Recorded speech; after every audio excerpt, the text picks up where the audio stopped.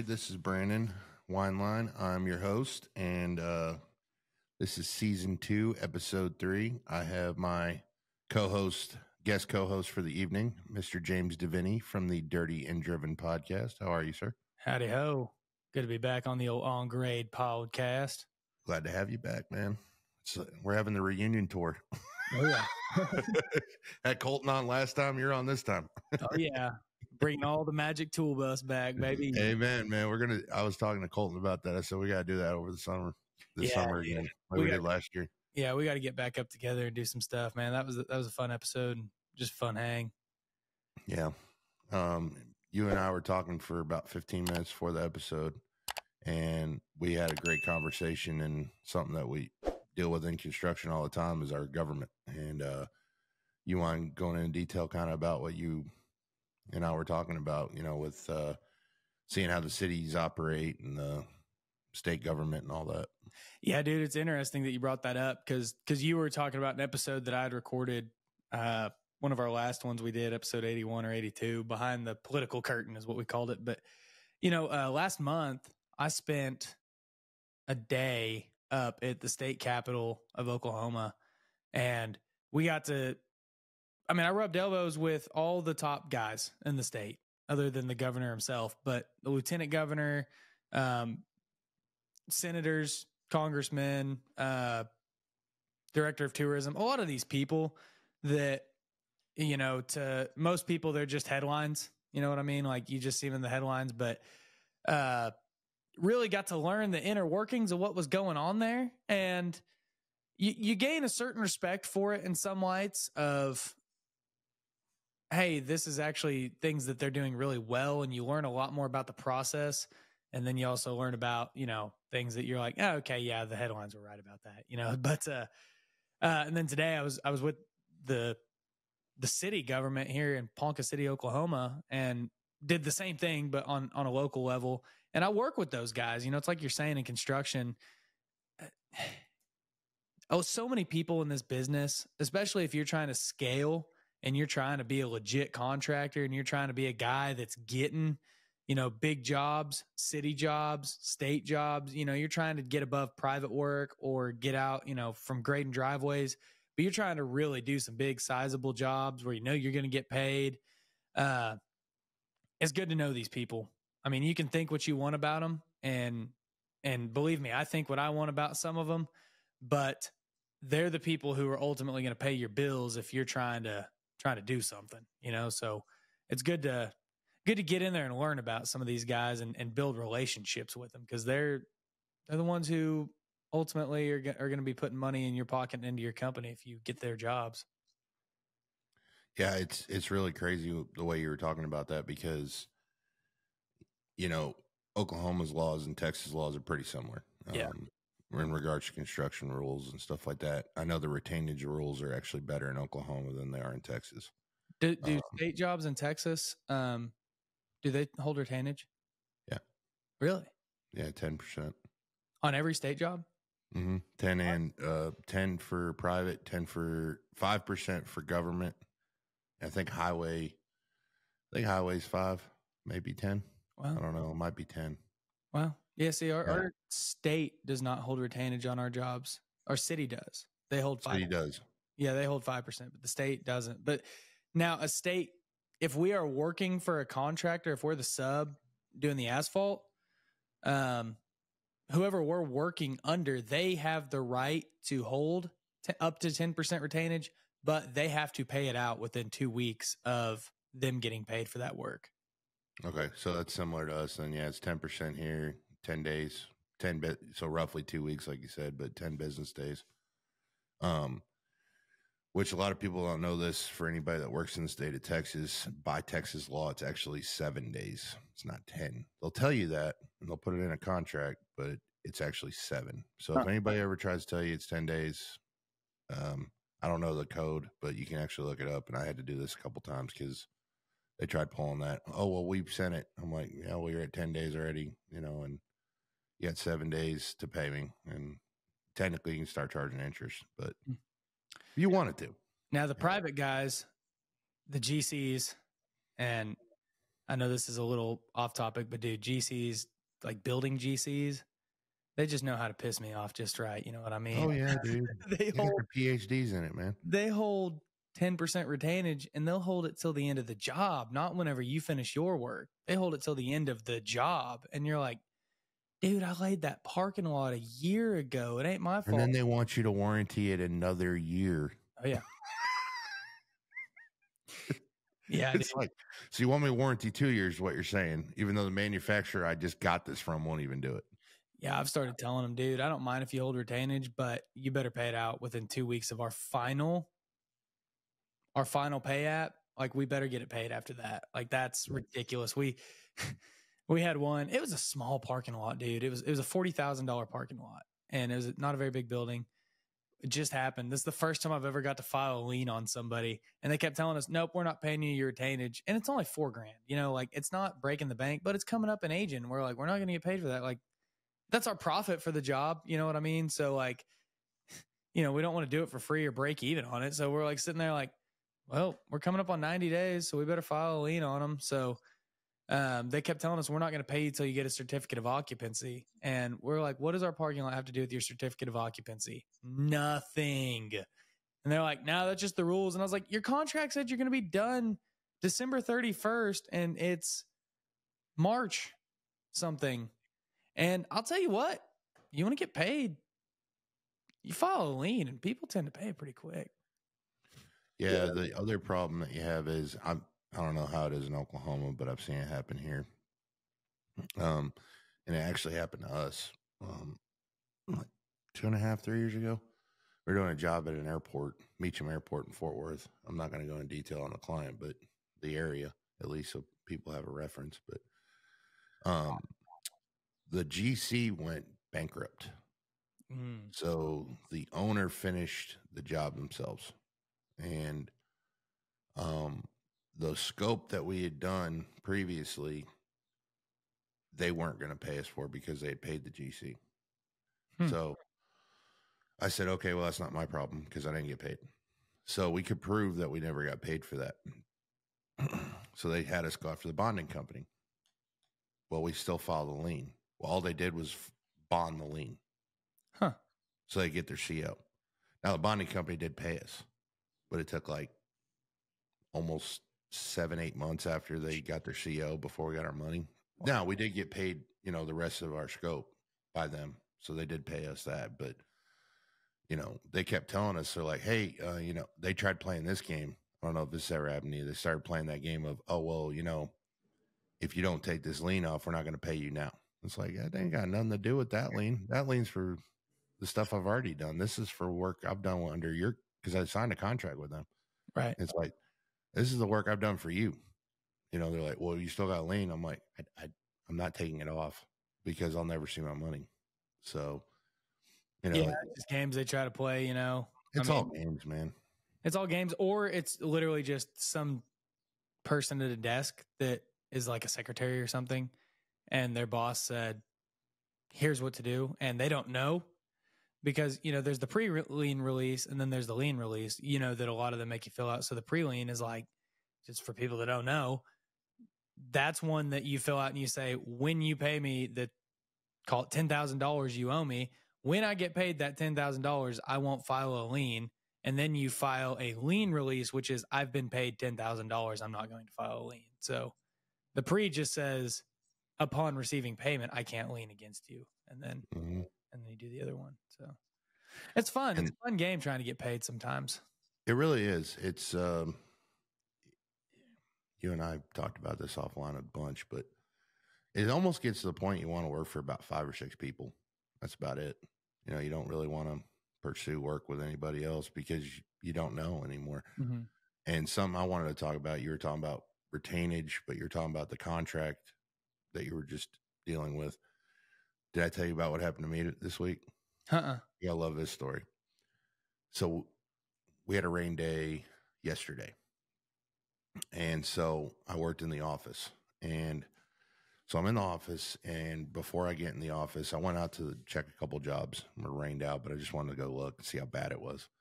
So I get to the office and I get an email on my phone as I'm pulling in. It's from a GC that we're getting ready to start a little demolition job for a school district. And I never heard of these guys, but I check them out. They've been around for like 45 years, but I'm like, that don't add up. You've been around 45 years, but I never heard of you. And so they had sent the contract last week, and they wanted it back by like April 10th or something. So I sent it back Friday with corrections. And my normal, I just literally take the proposal that Pete makes. I take the contract that they've got, and I go down to the scope, and I literally go line for line. And if it matches everything, I don't touch it. Mm-hmm. But two things they always try to get you on, I notice, and you might know what I'm talking about. They always try to get you on mobilizations. They always try to get you on LD. They always try to get you on like traffic control. Like, I know in paving you guys have to have it, but like with us, there's sometimes, dude, I'm literally cutting a curb and they want me to put like full traffic control out, and it's like, well, I'm not going out in the middle of the street, man. Like, Yeah. if, you know, I'm doing a tie-in on utility work. Yeah, I'm gonna need traffic control. But most of the time, what I try to do is I go, well, hey, how many subs are you gonna need to do whatever it is that you need traffic control for? And they go, well, we're gonna have the utility guy, you, concrete guy, then we got to bring a paving guy in because he's got to pave it before we put concrete on it. And I'm like, okay, why don't y'all just get it for everybody? Yeah. Because everybody's going to take that traffic control, mark it up 20%. And, you know, you're just losing money at that point. And so it's like the light bulb finally comes on for some of these guys, and they're like, oh, well, that's going to affect my bonus. Oh, well, I should probably do something about that. But he literally sends me the contract back, and all the corrections that I made, he says, will not accept, will not accept, will not accept, will not accept, will not accept. So I go, okay. So I sent it back he sent it back in red was, you know, I'm not going to make this correction. I'm not going to make. So I sent it back in green, and I says, well, you know, not going to sign the contract if you won't make these corrections. And he goes, why? I says, well, these corrections are made based off of a proposal that was sent to your company. It's 5 pages. It is broken down Barney style. Like, if you can't accept these changes, you know, I can't do the job. He's like, well, we really want to, you know, we'll write a change order if we need to do that for these things. And I'm like, he's like, but I'm not changing the wording in the contract. I'm like, I'm not doing it. So that's something we were going to talk about PM work stuff today. That's something that it stinks. The thing is, they're a brand new client. We've never worked for them before. If it's somebody I worked for before, I'll be like, okay, yeah, you know, I might have never worked with this project manager, but I've worked with this company. You know, they're good for it. Yeah. But I never worked for this company. So it was like, okay, no, we're not going to play this game, dude. So if you can't even, that told me right off the bat, and this is something I want for the listeners, and you might agree with me on this, James. If they're fighting you that much about simple contract corrections, how bad is it going to be when you're out on the job and something serious goes on and you do need to get a change order, or you do need a favor, or, you know, you need a little more time to handle something? Are they going to immediately start hitting you with, you know, LD? Are they going to, you know, are they going to even work with you? You know, Yeah. If they don't make contract corrections, what kind of guys are you dealing with? I literally just ran into that a few months ago. I talked about it on my show a little bit, and we're actually working with that GC again on another project, and we had to really lay down the law because in our area, dude, we're the only people who do asphalt. I mean, there's nobody else. You might be able to get an out of town guy to come, but most of them are going to look and say, no, we stay out of that territory because that's Evan's territory. And some of them sometimes will call and they'll want to buy asphalt from us or whatever, but it's just so hard because they're either hauling asphalt from an hour and a half, 2 hours away, which makes it damn near impossible to do a parking lot or something like that because it's cold by the time it gets to the job, or they don't want to piss us off, frankly. So there's times where we go, we're your only option. And we try to leave this in the back pocket. You know what I mean? Not an arrogant person, not an arrogant company. Just, hey, you know, you need us. Okay. So you better work with us. We work with you. We're very laid back people. We'll do whatever it takes to get the job done and to make sure everybody's satisfactory, make sure we're on schedule, make sure the budget's good. We're not going to change order you to death. I mean, we'll help you out even if you need help doing some little stuff. Like, we don't mind. We'll work with you, but don't screw us over. And if you're going to nitpick us to death, I mean, we just ran into that, dude. We worked for a GC that this was one of their first jobs. They were a company out of state, but then they opened an office here in Oklahoma somewhere. And it just was a cluster. They didn't know what they were doing. They didn't know how to schedule a project. They kept telling us they were ready whenever we drive up there. And, you know, they most certainly were not ready for us. And we told them our stipulations. They'd keep telling us, well, we're working nights and weekends and we're doing this and that. We're going to have it ready for you by Monday. And we'll come Monday, they're not ready. And then they're sitting there trying to tell us, well, you said you would be here this date. And we're like, you said you'd be ready. And, you know, they're trying to slap us with, well, if we go beyond schedule, it's your fault. And like, they're trying to hit you with that stuff. And you're like, I'm just not playing this game, dude. This is ridiculous. Like, you need to have your ducks in a row ready for us. We're going to show up. We're going to kick it in the ass and we're going to be done in a couple days. Like, whatever you got to do, you got to do, but don't make us look like the assholes here, because we're not. And, you know, so then they wanted us to come and bid another job for them. We basically told them, we don't want to bid a job for you because you suck to work for. And they said, well, you guys are the only people that can do the job. You're the only people capable, the only people within a certain radius. Nobody else can do it. So we got to figure something out here. And it's okay. Well, here's the stipulations, and you can either agree to it or not. But if you don't, then fuck off, essentially.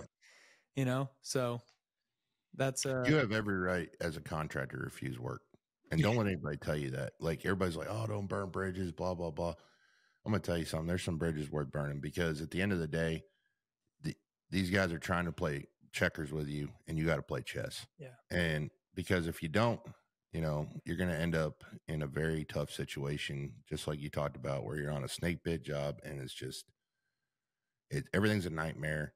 They're the guy that's sending you 15 emails a day complaining about every little thing. And nobody wants to deal with that, man. If you do your job and you do it right the first time, you know, I deal with this with concrete guys all the time. And you know, I deal with utility guys about it too. No offense to anybody listening. That's either one. It's nothing personal. It's just, it is what it is. You know, the GCs don't do their job, because what they're not doing is they're not checking scopes out.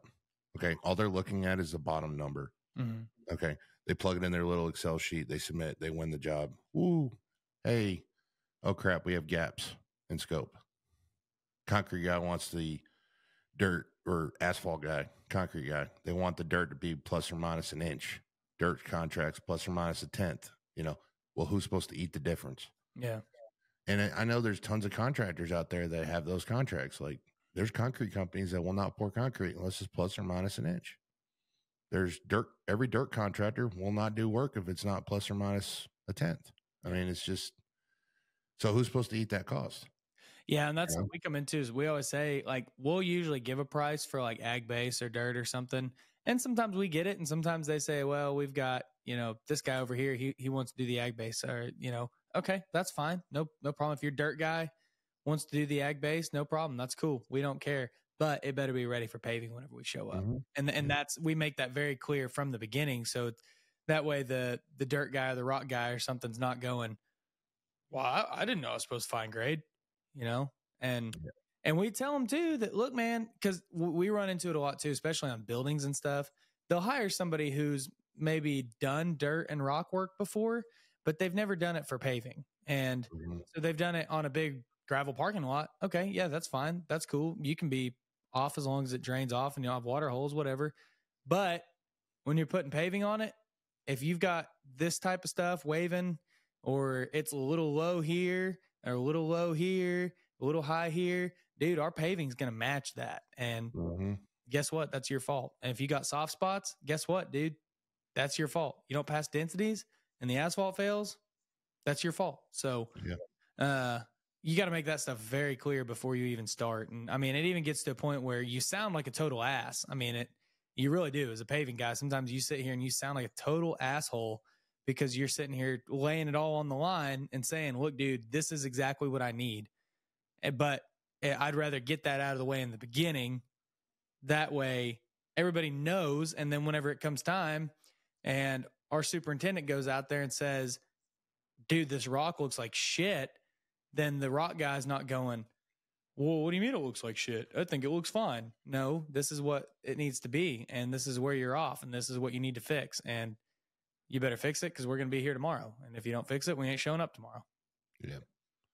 See, the problem I have is I'm on the other side. I'm on the side you're talking about. But I haven't done, I can count on one hand how many asphalt parking lots we've done. But 99% of the time, we grade it plus or minus a tenth, but it's even. It's not like you're talking about. It's not all wavy and stuff. But, it's crazy when you're dealing with concrete contractors because they don't go off contours. Some of them do. The newer, the companies that are modernizing, they go off GPS too, and they set their forms according to it. But you get some of these old boys running string lines still. Why is there a dip here? Well, because there's an inlet right there, and it's got a drain to it. Oh, well, they're not looking at plans. Well, my string line doesn't work to that. Okay, well, that's not my problem. I grade the contour. I don't grade to your paving plan, dude. Yeah. So, that's another thing that they still haven't really addressed with the plans is, they'll put, okay, this is the contours I need to grade the parking lot to, but the paving plan, if you actually line them up, sometimes they don't line up. Mm-hmm. And then you're having to make a field correction out in the field. But who's supposed to eat that? Is it supposed to be the concrete guy's problem? Is that supposed to be the dirt guy's problem? Or is the utility guy need to change the elevation on, inlets? I mean, sometimes these plans, they just don't line up and it screws the whole job up. And that's the problem I see a lot too with especially building plans. Like if an architect made them, I mean, no hate on architects, but a lot of times architects are not civil engineers and they don't know how to design a parking lot or a roadway, but they do. And they might design the typical section fine. Like, hey, we're going to put in 6-inch rock and 6-inch asphalt. Okay, great. But a lot of times it's like you're saying that the stuff doesn't line up. So the dirt guy builds it per plans. And then your paving guy shows up and he's like, well, this is off. And you take your GPS or whatever and you show it and you're like, dude, this is by the plans. And that's typically whenever you got to go back to, the GCE or the architect or the owner or whoever and say, time for a change order. The dirt's wrong. We built it right and we're not fixing it for free. Exactly. And that's usually who ends up going back on is like your dirt guy. Or they say, we're on a tight deadline. We don't have time. We'll pay for overrun for pavement. And, you never know. It's just, that's I've had it happen. They'll pour, they'll have supposed to be 6-inch paving, lime cap dirt. And they're like, hey, it ain't going to work, but you didn't do anything wrong. You did it according to plan. Everything's blue topped. It matches. Our surveyor checked it. It's good. Hey, we're just going to have to give them more money for concrete. Yep. So some places they got 8 inches instead of 6. So, it is what it is at that point, and it sucks. It shouldn't happen. But, there's people that are getting paid a lot of money to make these decisions, but they're so lazy they can't even go by the job site before the job starts and get an accurate topo done. So then I have to go out and verify, and then you have to do the same thing. I have to go out there and verify that the quantities I even bid match what the hell is out there. And 99% of the time it doesn't. Yeah. It's always more. I got to haul more dirt or I got to bring in more dirt. And the owner's like, well, why is this going to cost more now? Well, because your guy didn't go out there and actually get an accurate topo of the job when he started the job, when he built the plans. No, he took the plot plan that was done in 1985. And you know how the Metroplex is. They've been building over here for 20 years, blowing and going. And guess what? People dump dirt on empty lots all the time. Yeah. So we already know this answer. Yeah. And I know up where you're at, it's not as bad, but dude, that's a huge problem down here. Yeah. That's like you have to topo every job. If you don't, you could lose your ass real quick. Dang, that's wild. Yeah. See us, typically, like, for example, I'm working on a personal project right now that I'm wanting to build. And we told the engineer that we're going to hire, hey, this is the lot we want to do it on. This is what we want to do. and, get us an estimate, blah, blah, blah, for an engineered set of plans for the roadway and building pads and all that. Okay, great. Yeah, I'm going to send out 2 different survey teams, one for this and one for that. And I don't remember what all it was for, but, he's surveying it now. And he's, this is a piece of property that somebody had engineered before and got that information, but it was like 10, 15 years ago. It was a project that ended up not happening on this piece of land, but he's still resurveying it and everything. So we know it's modern survey, but I do see that sometimes too, where, and actually it's helpful a lot. Like I see it a lot on state and city projects and stuff, municipal projects, where there's been a road that's already been built, but nobody really kept record of what that road was before. Well, somebody will go back in the archives deep and find, 1972 plans, and they'll be able to say, actually, here's what's under the road. And they'll engineer the job based off those 1970s plans, which but it's probably going to be more accurate than if they just went, the scariest thing about it is this just happened. We did a church up in Frisco, and it's an existing, and they're adding on to it. And there's a fire lane that goes through the middle of the job. Well, they decided they want to add parking on both sides. So we had to cut out the parking. Mm-hmm. And we had to add dirt, and because it's like on a natural hill. It's really pretty property. It's got a natural hill on it, but they wanted to build out a retaining wall. Well, the retaining wall they weren't going to build yet, but they want to get the paving in. So they're like, "Hey, just push the dirt out, and then we'll come back in and we'll dig it out and have the retaining wall guy put it in." I said, "Okay, no problem." So I graded everything according to plan, right? Well, it's been raining a lot here. And last summer, I'm sure you remember, I was telling you about it down here. It was so dry, dude. Oh, yeah, same here. The road by my house, all the concrete's heaved. I mean, they've put asphalt patches everywhere, dude. It looks like a third world country right now over here. And this is all newer concrete. This ain't old pours. These might be 5-6-year-old roads, and they're already, like this. And so while we were working out there, we started looking at it, and I'm like, I'm shooting it right with the GPS, and I look at the road, and I'm like, we're holding down an extra inch, right? Because we're not doing lime on this one. And they go, yeah, holding down an inch. And I'm looking at the side of the concrete where we just cut the curb off, and my guys had just took the skid steer and cut out the parking spot. Mm-hmm. And they shot it. It's on grade, and I'm looking at it, and there's like this much concrete. And it's supposed to tie into that. And I'm like, somebody didn't shoot the fire lane before they made the plans. And they didn't. They had the existing elevation from when they built it in 2012. It had dropped that much in 12 years. Wow, that's crazy, dude. Yeah, dude, it dropped 4 inches in 12 years. And so I'm like, they didn't get a new benchmark to go off. Nope. Before it. Wow, they didn't get a new benchmark. They didn't get a new. They didn't even check any of that stuff. So nothing was lining up. So we sent an email to the engineer, and the engineer's like, "Hey, just field correct to accordingly to make it, line up." Thank God on the high side where the inlets are, it works. So they didn't have to move the inlets, because like ours was like a no big change order. I think it was like a couple $100. It was just a little bit of work, but their stuff would have been, they would have had to reroute. They would have had to raise that inlet like 1.5 feet, I think was what we figured if they had to. It was going to be bad. Yeah, dude. That's crazy, man. And those are the problems you run into. I don't know. It's what keeps the job exciting, I guess, is those little things, because it's stressful and you're like, what the hell?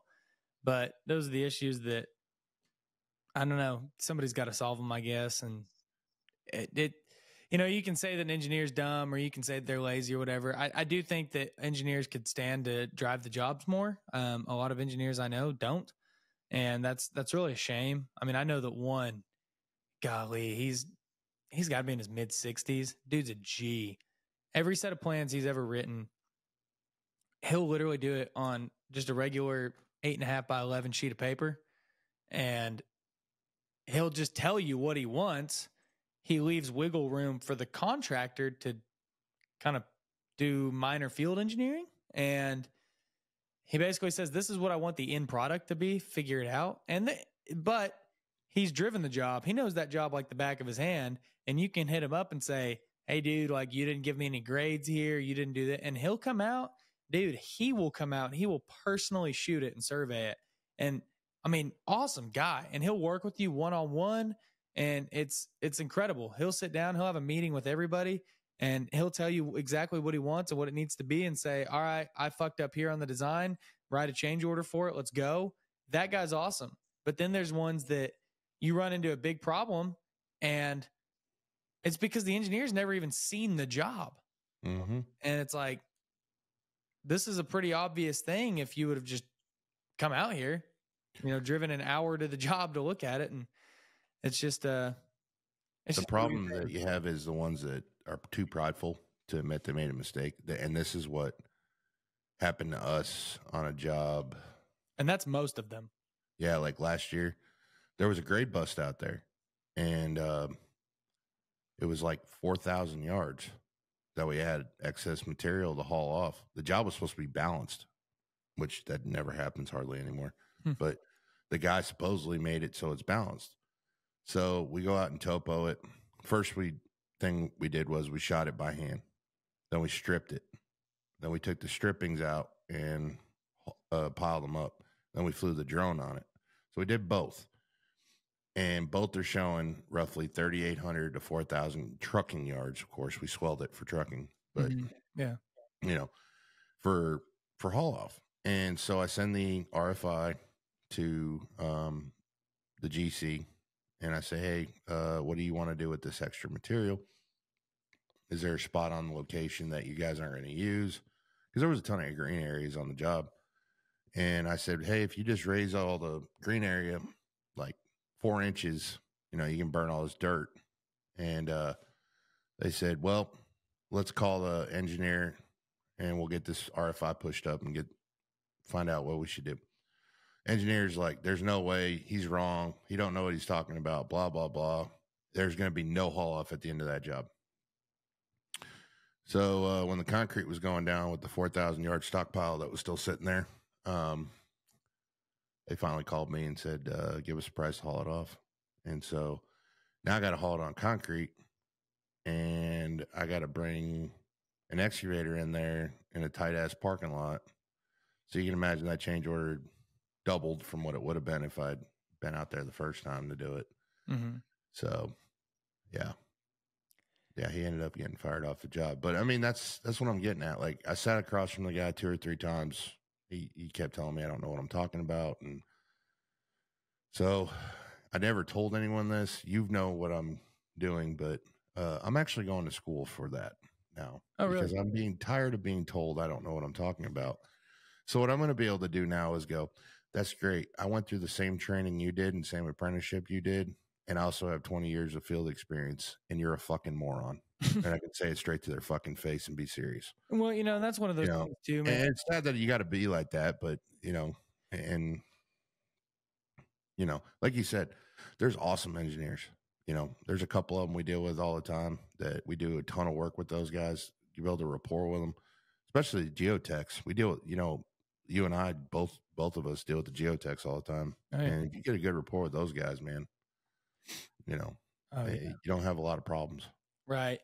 Yeah, dude. And that's one of those things that, even going back to our very beginning deal about, politics, man, that's what this industry is. I mean, people that, if all you do is operate, you don't deal with too many politics, right? But if you're on our level, you deal with a lot of politics. And that doesn't just mean with politicians. That means the people that are creating these jobs, the people that are paying you, the people that have the power to create more jobs. And dude, you get people that have those thick egos, and you sit there and you try to tell them things won't work, and man, you've got to learn how to talk to those guys and make them think it's their idea. And that's politics, dude. There's so many arrogant people out there, and you have to be able, go to them and say, hey man, I saw this, blah, blah, blah. What's your thought process going on there? I don't know that this is going to work too well. And then you've got to you already have the answer in your head. You already know what's going to happen. You already know what needs to happen, but you have to make that guy think about it. and you have to make him come back and say, guys, I noticed an issue with these plans and this inlet's the wrong grade and it's not going to drain water. I saw it. And you have to let him stroke his ego and make him think it's his idea. And, there's guys like that, and then there's guys that you can be cool with and just straight up, hey, dude, this ain't going to work. I'm sorry. We can't build this. Oh, okay. Yeah. Well, what do we need to do? Here's what we need to do. And you get that as you work with people like our city government, for example. Like I said, we're the main contractor that does work, that kind of work, paving work and stuff in town. And they come to us and they say, what do we need to do to fix this problem? How do we need to design this job? They still have to put it out for bid. We're not giving these guys any money. They still put it out for bid. They still do it, but we have that close working relationship with them over years of rapport and years of working with them. And then, sometimes you go to your politicians or you go to your city people and you say, dude, there ain't enough work in this area to keep us afloat. Oh, well, we do need to do some jobs. We've got some money set aside. Let's do something. That's what our job is as project managers, construction managers, whatever you want to call us, is to make sure everybody's on the same page and everybody's profitable. And sometimes that's dealing with those assholes, and it's frustrating as hell to make them want to stroke their ego and make them think they have that it's their idea when it's your idea. I struggled this with a lot early on in my career of people wanting it to be, their idea, but me being like, especially whenever I was like 20 years old, being like, oh, I want credit for coming up with that. That was my idea, but you never get credit for it. But those people, now the job's getting done the right way.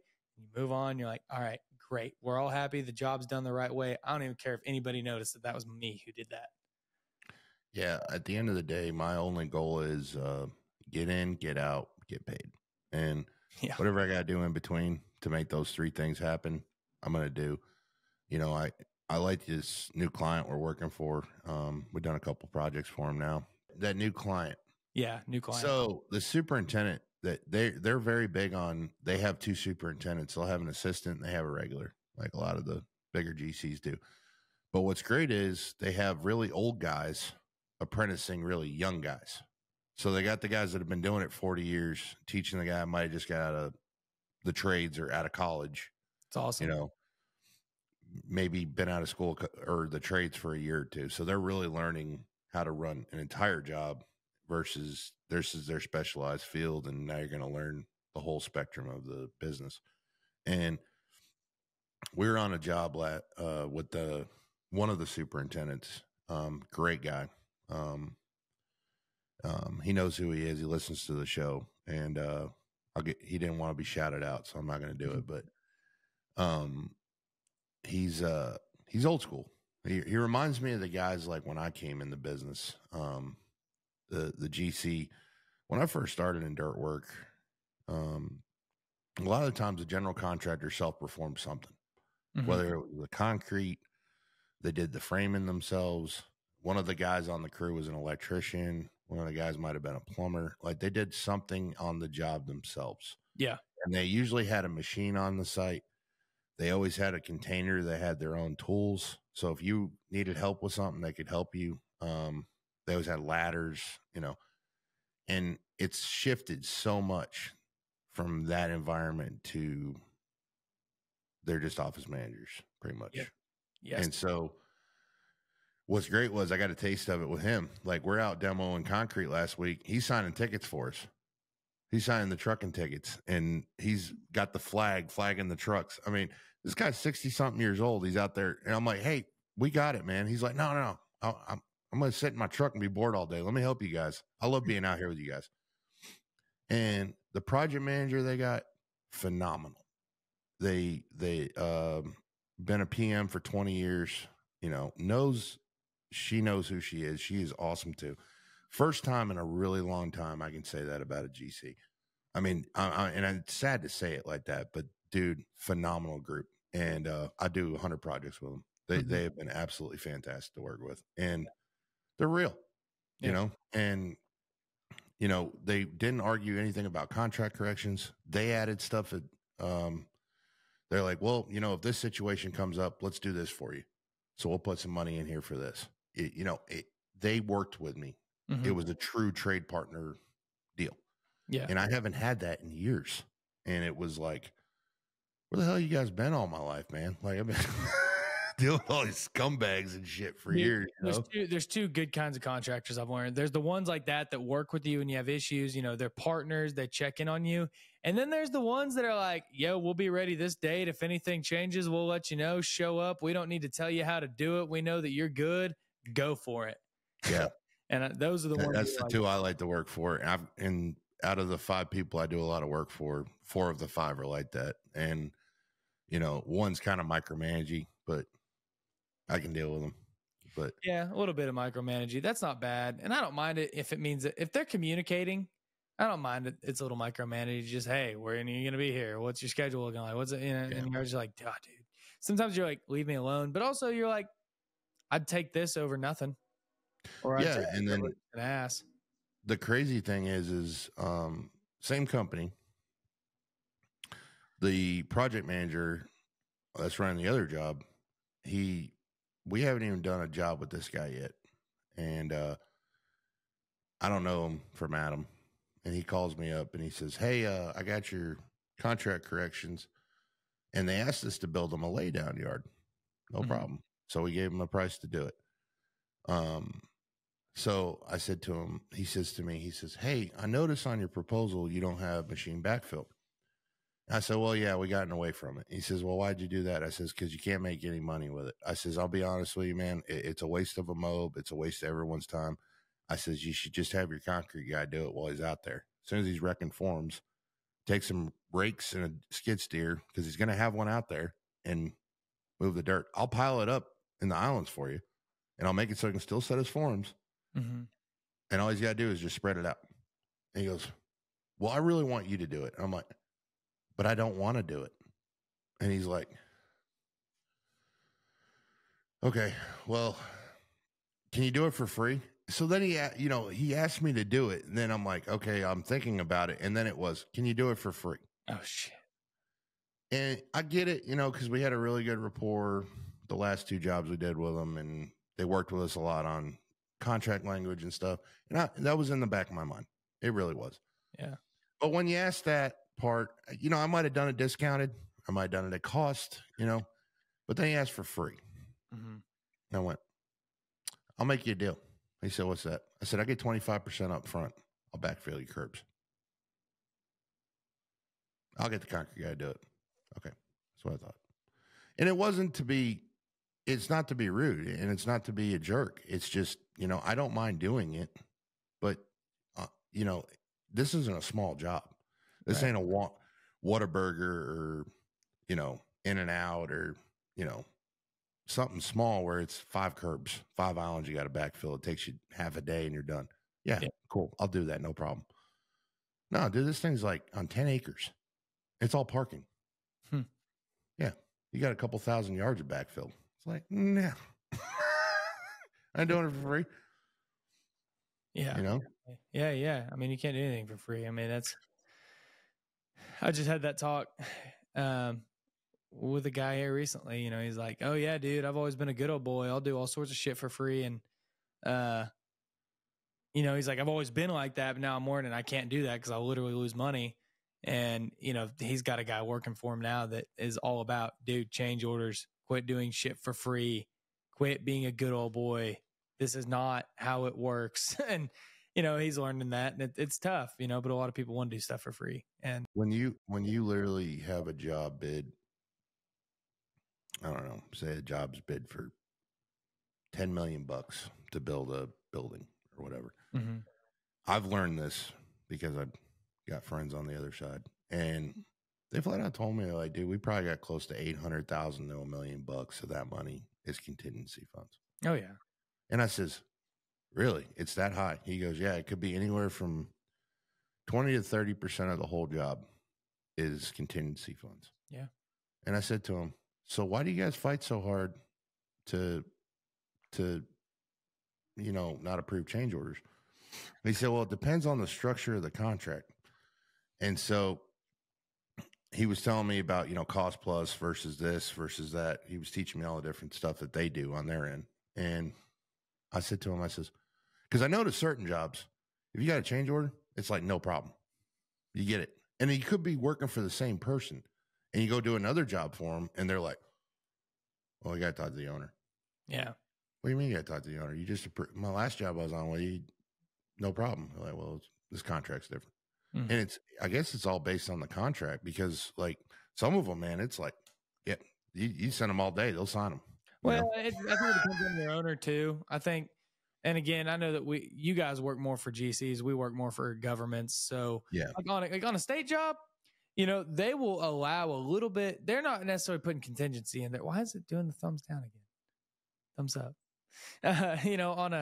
On a state job or something, there's no real contingency. Now they might put a little bit of fluff in the numbers. They might say, all right, we think it's going to be 8,000 tons of asphalt. Well, they might actually put, 8,500 tons of asphalt on there or something like that in case you overrun or in case there's this or that or the other, hey, we're going to go ahead and put a line item for patching in there.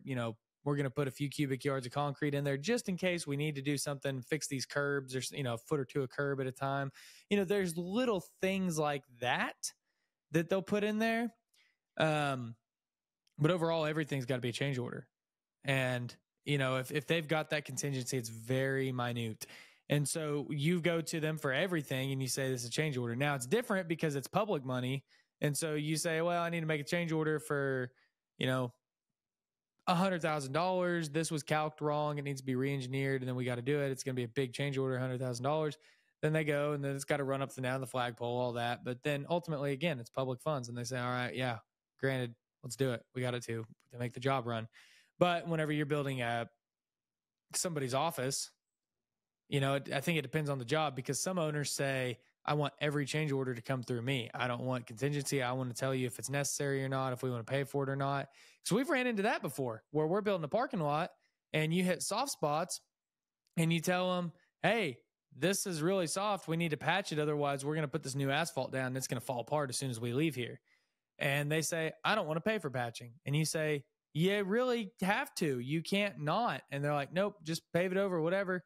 But then you get some where you're like, hey, we need to do patching. And it's you're good. Patch it. Here's verbal confirmation.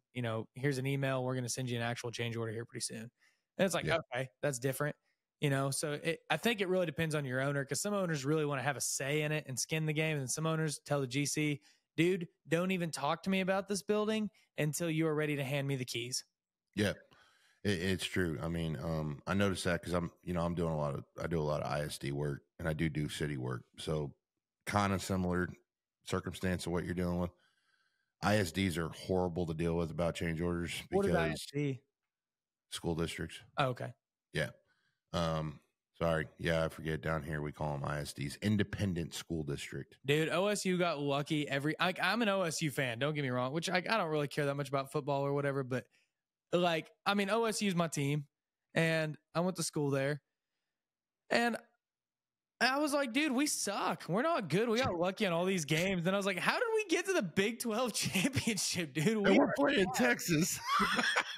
But the problem is the rest of the Big 12 was ass too. So, dude, the only good teams last year was like in the Big 12, it was Kansas State, y'all, us, and Oklahoma. Everybody else was horrible last year. And they brought 3 new schools in last year. Yeah. Well, OU wasn't that good either. I mean, they still had I think they still had a 10 games record. I think they won 10 games last year. I couldn't remember. I knew they lost. Normally they only lose 1 or 2 games, and this year they lost like 3 or 4. I don't remember. And the saddest part is, dude, if Texas would have had, I don't know, maybe 2 or 3 more minutes in the Red Bull or Red River, I think they would have won. I mean, they kind of stalled out in the third quarter, and Oklahoma came back, and I'm like, man, they're gonna turn it on here in the fourth. And they started, but they was just down too much, and I don't know. It's a shame that OSU doesn't get to play Texas anymore because that was always a fun game. I mean, obviously it wasn't as big as the Red River rivalry, but I'm glad that was a close one. Yeah, I'm glad that the Red River rivalry will live on, but I am a little sad that OSU doesn't play Texas anymore. I really don't think Texas and Oklahoma are going to stay in the SEC very long. I really don't. Yeah. I think they're going to go over there, and Deion's going to come to the Big 12 with CU, and I think the Big 12 is going to start getting a lot of limelight. And I think everybody's tired of the SEC because I know I'm one of them. I didn't want Texas. I told you this. I'm one of the guys that didn't want Texas to go to the SEC. I said, what do we got to prove over there? We beat Alabama. We beat Georgia. What do we got to prove? Yeah. I don't know, man. It's going to be interesting. I mean, I hope it makes it better. College football is so it's biased. It's so not fun to watch anymore. Like the reason it was fun was because it was about guys that actually wanted to play the sport, right? And now it's, dude, this is why I don't like. They're getting paid now. I don't mind people getting paid. I really don't. Like, I'm not one of those guys that's like, oh, well, fuck the NFL. They make too much money. No, I don't care about that. But it's like college was fun because it was pure. I mean, it was like I'm playing the sport because I love it, or I'm playing the sport because I want to go pro. Like there was skin in the game, you know, now, and there's skin in the game now, but I mean, you can get a 17 or 18-year-old on a 7-figure salary making more than the coach. And if he gets pissed off and doesn't like it, then he can transfer mid-season to another team. And you're like, dude, this is crazy. Like, well, I think they realized they started a monster that they can't control now. And I think the NCAA's like really going, okay, we got to do something about this, because they're already talking about changing the NIL rules. And I know they're going to start talking about transfer portal. Yeah. Because it used to be, and you remember this, I think you and me went to college around the same time frame. Well, I would have went to college when you did, but I was in the Army. But back when I would have went, if I had played college football and I was at, let's say I was at, Texas State, and I got an opportunity to go play D1 with Texas. It's like, cool, you're going to transfer to Texas and you are going to sit a year. And that incentivizes guys not to leave, because It's like, okay, cool. So you're going to go over there. You could be the best player on the team. You're going to sit, because that's the rules. Yeah. And, it didn't happen that much back then. Yeah, you still had guys transferred, but it wasn't rampant like it. I mean, you look at, like, after Saban retired, 3/4 of Alabama transferred. Yeah, and I get that just because it's a leadership thing. But, dude, what are we teaching our kids whenever we do that? Like, what are we teaching an 18-year-old? Don't stick it out during the hard times. Yeah, you're teaching them that, hey, dude, you don't like it? Fucking leave. Yeah, fucking quit. And that's the hard part, man, is there's a fine line there between being loyal and leaving because you're truly unhappy. And this is great tie back into workforce. Like, okay, dude, I think that whenever you're young, you should try a lot of jobs. And I think that you should work for a guy your size. I think that you should work for a company the size that I work for, which is a little bit bigger than you. And then I think that you should go work for a big company. Or I think that you should try electrical. I think you should try plumbing. I think you should try dirt. I think you should try paving. I think you should try a lot of things to see what you like. And maybe you try one or two things. And I mean, that's what I did. I worked, for dirt. I worked for a building guy. I worked for materials testing. I worked for a landscaper. And then I worked in asphalt. And I worked for those other ones a very small amount of time. And then I worked in asphalt. And I was like, yeah, I love this. This is where I want to be. And I made that decision whenever I was 19 years old. But you got to move around a little bit to figure out what you want to do, whether that be a company. It could be in the same industry. All right. It could be, let's say somebody works for you right now and they're not super happy and they want to go find somewhere else. Well, they want to find another dirt moving company. They don't necessarily want to totally change industries or change trades. But is it this company's ass and just terrible to work for? They treat me like shit and I hate it. Or is it, just, hey, we're going through some hard stuff right now as a company. And if I stick it out, I know I'll be good. And where's that line of this place sucks and, man, I just need, the rose-colored glasses are off. I just need to stick it out a little bit and it'll be worth it. And there's a fine line there between loyalty and leaving. And it's case by case. But whenever you tell kids that, hey, oh, you're not starting quarterback anymore? Oh, well, that's horrible. You should be the starting quarterback. And they say, well, fuck it. I'm going to transfer from this school to that school and I'll be starting quarterback there. Well, that's the path of least resistance. There's no competition now of, all right, dude, I get it. I got beat out. The coach thinks that he's better. I'm going to prove him wrong.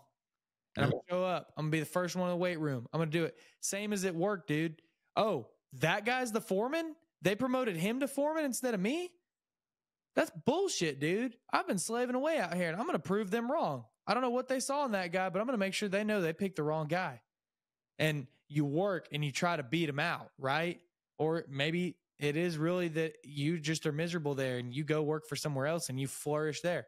I don't know. But that matters, dude. It takes away a certain aspect of hard work of I'm going to prove myself versus I got other options. I'll just go to one of them and to where I don't have to work so hard. Yeah, I had that same problem when with guys over the years, and I mean, I'll attest to it. I got out of the Army, and that was the most consistent job I'd had at the time. I did 8 years, and I probably went between probably the time I got out in 13 till I started working for myself, which was in 17. No. Yeah, 17. Mm-hmm. No, sorry, 19. So that was 6 years. I probably had 6 jobs. You know, Mm-hmm. I got out. I was 25 years old. I didn't know exactly what I wanted to do when I got out. At first, I thought I wanted to be a cop. And that was about the time all the stuff was going on with everything. I'm not going to talk about that. I'm not a politics guy. I don't talk about that stuff on my show. But I was like, I'm going to end up on TV. So I'm not going to go down that rabbit hole. So I'm not going that route. So I went in the oil field and I really enjoyed it. The money was great. And I was young and it was like, man, I'm going to make a lot of money. Mm-hmm. And then I went in the pipeline. I loved it. And then, you get laid off a lot with that. So you're always having to go somewhere else. And I finally got laid off for the last time and I went, there's no pipeline starting for like 3 or 4 months. I was like, all right, I'm going to go home and try my hand in construction. So I came home and started working for an excavation company and I worked there a couple of years. And before I knew it, I was a foreman. And then I got an opportunity to go be a superintendent somewhere. So I took it. And funny thing was, I ended up going back to the company I was at before to be a motor grader operator because I was taking a substantial pay cut, but the culture was better. I had a good rapport with everybody there. The way they did the work made sense to me. The way the other guys did it just, I don't know how they made any money, but that's their business. And so when I built my company, I modeled it after that company. And it was like, this is how I want to be. And so I can attest to that myself, that when you're young, you should do that. But once you find the place that you like, that's when you do, okay, anybody can go down the street and get $2 more an hour or get $10,000 more a year salary. Somebody's going to, especially right now in this job market. Now the work is starting to slow down. The economy is not slowing down, but it's starting to kind of, instead of go vertical, it's starting to kind of go more horizontal. So they're not building as much. So companies aren't as eager to hire as they were. So they're not going to throw these lucrative bonuses out and huge pay raises and stuff. And so a lot of guys I talk to now, they're like, man, I was getting this at this place, but nobody will even offer me that now. And I'm like, nobody needs anybody really that bad right now. Like, and the other thing too is, we both listen to a lot of podcasts and watch a lot of stuff on LinkedIn and stuff. You're very big on LinkedIn. I'm always on there. I don't post much, but I always see what people post. And for years, people were like, you should ask for more money. You should do this. You should do that. And it's like, yeah, you should. Absolutely. But you should do it by your actions. It should be your work ethic. It should be, what have you helped the company do? Have you helped the company grow? Are you a team player? These things should be addressed too. It shouldn't just be, well, I know what I'm worth. Well, I don't think you're worth that. Dude, you see a lot of comparison to football. I've seen a lot of guys come in and you tell them, hey, this is what we'll start you at. And, you see a few guys, and it's usually guys that have some good experience under their belt. And I would say most guys, you tell them what it's going to be, and like where I'm at, we pay pretty well. And starting out, especially for a home every night job in our town, our demographic, it's really a really good paying job compared to most. And there's still guys that come in, they've been working on the road, they've been working in the oil field, they've been traveling, they've been working for these other companies, and they got laid off or whatever. And now they're trying to come in and they're trying to negotiate for $10 more an hour than what you're offering to pay them. And I'm sorry, but the job market around here does not support that. Like we cannot afford to pay you that. And you know, if you do want that, you've got to come in and you've got to start maybe a little bit lower. We'll still take care of you. We'll still, treat you right, but you got to come in a little bit lower and you've got to prove that you're worth that. I mean, and you even get guys that they're not that experienced. Like, maybe they worked for a farmer or something and they know basic equipment operating. I mean, cause as well as I do, I mean, I know guys that have worked in the agriculture industry for a long time, most of their lives. And then they try to come to construction and they know the basics of equipment operating, but running a tractor with GPS or a combine with GPS is a lot different than getting dirt on grade. I mean, they have their own unique set. I mean, I can't go run a combine and harvest wheat all day. Sure I could learn, but I mean, I wouldn't be able to go in there. I mean, I have buddies that's what they do, man. And they are really good at it and they are really fast at it and they're really efficient at it and they make money at it, a lot of money at it. But, they don't know anything about laying asphalt and those guys make good hands eventually, but they come in and they say, well, I want to make this much money. And you're like, well, sorry, I can't pay you that. But you can't even ask for that until you come in and you say, let's say they want $28 an hour. And you're like, dude, our job market does not support $28 an hour here in rural Oklahoma. We could start you at, throw a number out there, $21 an hour. Well, man, I can't work for that. Well, you can't work for that, or you just think that you're worth more than you actually are. Do you actually think you're worth that much? All right, let's give you 60 days. We'll pay you that much and we'll see if you're worth that much. And, a lot of times whenever you lay it on the line that much and you say, we'll evaluate you and we'll see. And a lot of times they go, you know what? You're right. I'll take less, because they know that they're not worth that. And that's where I don't like that whole culture of, they say, know your worth. Know your worth and ask for more money and this and that. Know your worth does not mean that you're worth a lot. Know your worth means be real with yourself. Like if you're working somewhere for $15 an hour and you know that you are better than that, work your ass up, dude. Like if you're flagging traffic and whatever, and you're only making that much, like work your way up, figure out how can I do some more stuff? Talk to your boss. Hey, how can I advance? How can I make more money? Do this stuff. Don't just go in there and say, I want to make more money. Say, how can I make more money? Now, if you're a top guy, and I just talked to a guy that went through this, he was basically running this company, and he went to him and he said, hey, I know how much money I'm bringing in and I know how much you're paying me, and the dollars ain't matching up. Like, this is what other people in my same position, other companies are making.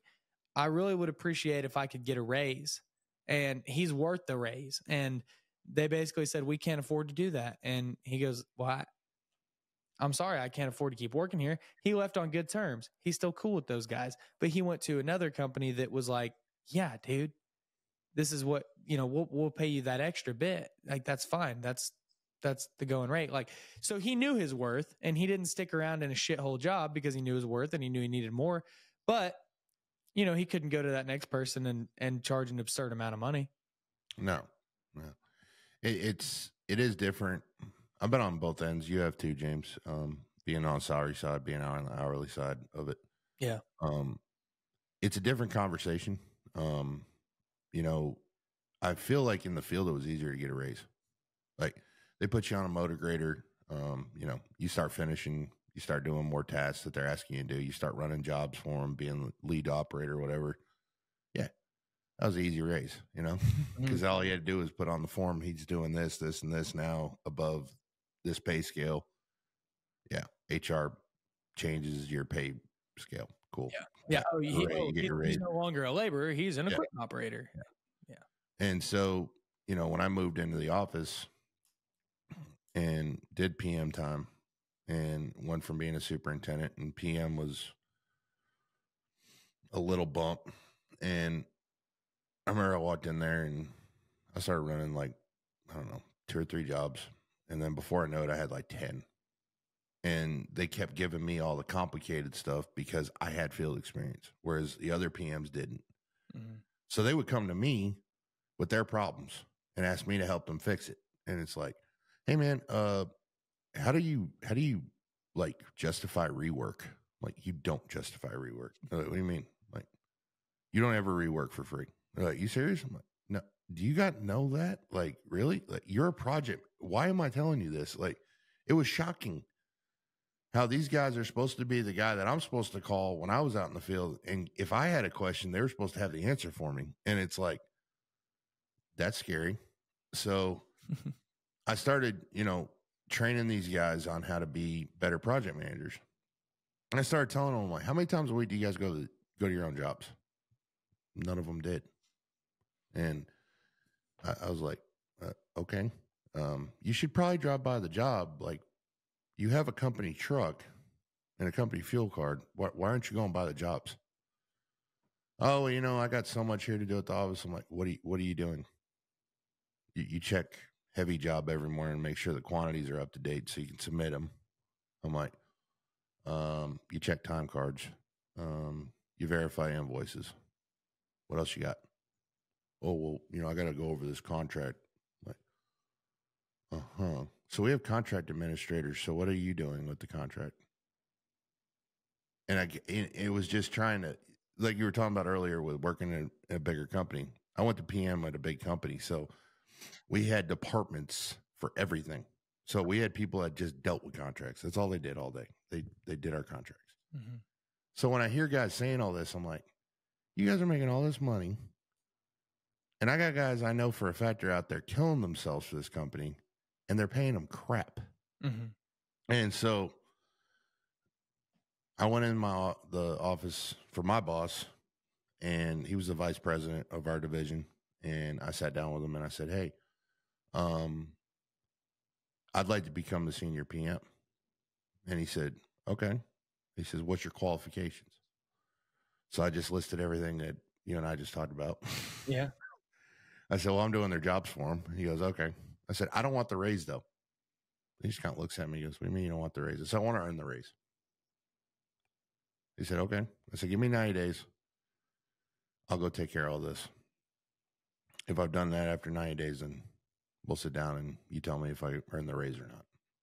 So after 90 days, we sit down. He's like, yeah, you've earned it. They gave me the raise. And, but that's an example of, to me, if you're in an administrative side of the job, you're in project management, you're in operations of the company. If you want the money, I think you need to show me that you can do the job. And I'll be more than happy to let you do it, you know. And if you've earned it, I will give you that raise. And I'll put it in writing. You know, I'll be like, this is contingent on after 90 days of review, you know, we'll talk about it. If the pros and cons, the pros are outweighing the cons, let's do it. But if not, no. Well, and that's what people want, dude. They want a plan. I mean, people my age, I always say kids, you know, I mean, I'm a kid, you know what I mean? I'm 25 years old. I'm a kid, yeah. But thankfully, due to some of my life choices and good parenting and stuff like that, I'm a lot further along than most people my age. And I've learned a lot of hard lessons in my short time on this earth so far. And so whenever I say kids, you know, I use that as a broad term, really anybody 18 to 30, or sometimes even older. All they want's a plan, dude. You know, all they want is to use you to say, whether they know it or not. All right. A lot of people are not taught how to set goals. They're not taught to set goals. They're not taught to make goals. But if you look at a guy and you say, look, man, what is what is making it for you? What do you want? What is your goal? And you get an 18-year-old kid says, I want to be an excavator operator and I want to be making $25 an hour. Well, you got to sit there and you can say, all right, man, well, we're going to start you at $16 an hour as a flagger. And here's what you've got to do to get there. And here's how long it could take you if you really bust your ass. And here's how long it could take you if you don't bust your ass. And you may never make it if you don't bust your ass. But now you're putting the ball in his court.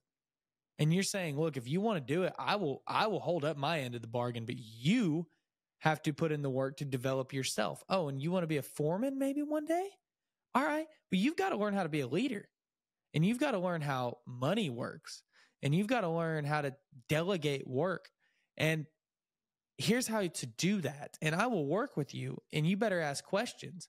But the ball's in your court to do this. I'll hold up my end if you hold up your end. I'll meet you halfway. And that's what people want. Most people don't even know that that's an option.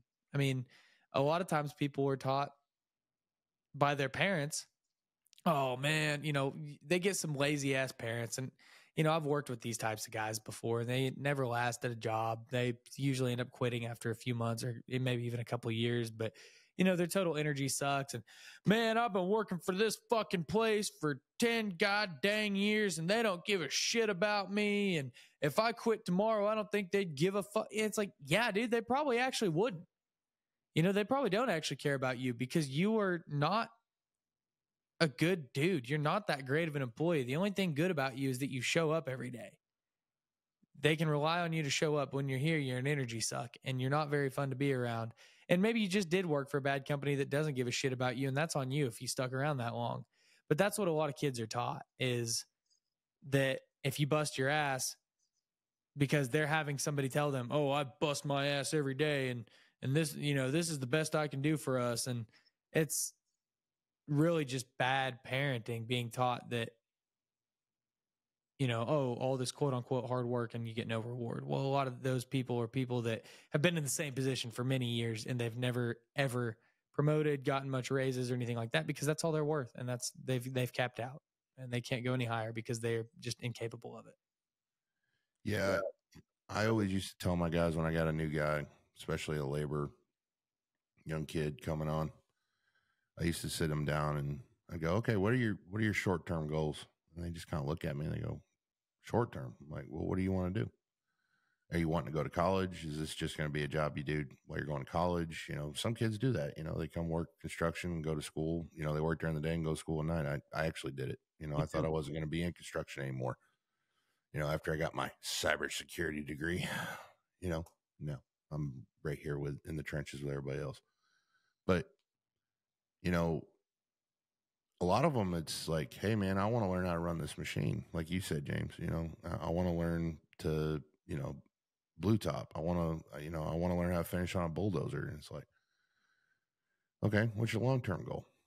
And half of them never had one. Right. And I said to them, do you know what your long-term goal should be? They said, what's that? I said, it should be your name on the fucking door. And they looked at me and they go, what? I said, own your own business. That should be your long-term goal. Mm-hmm. Be your own boss. I said, because punching in the clock for the man, yeah, it's cool. I did it for 10 years. It's a good life. Honestly, I could turn my phone off and at 5 o'clock and turn it back on at 6 a.m. and in between, I didn't care. Yeah. It wasn't my problem. It was the company's problem. Right. When you become an owner, it's 24/7 job. And you gotta have a different mindset for that. But the caveat to that is there's entrepreneurs out there and there's not. You're an entrepreneur. You have your stuff that you do. And, every person I talk to, they have a different opinion about it. But I tell every one of them, your long-term goal should be either A, to be the guy running the company, owning the company, or being a shot caller in the company. You should be one of those three. That should be your long-term goal. It shouldn't be, oh, I want to become a superintendent. That's a great goal. That is a great goal to get to. You should get above that. Yeah.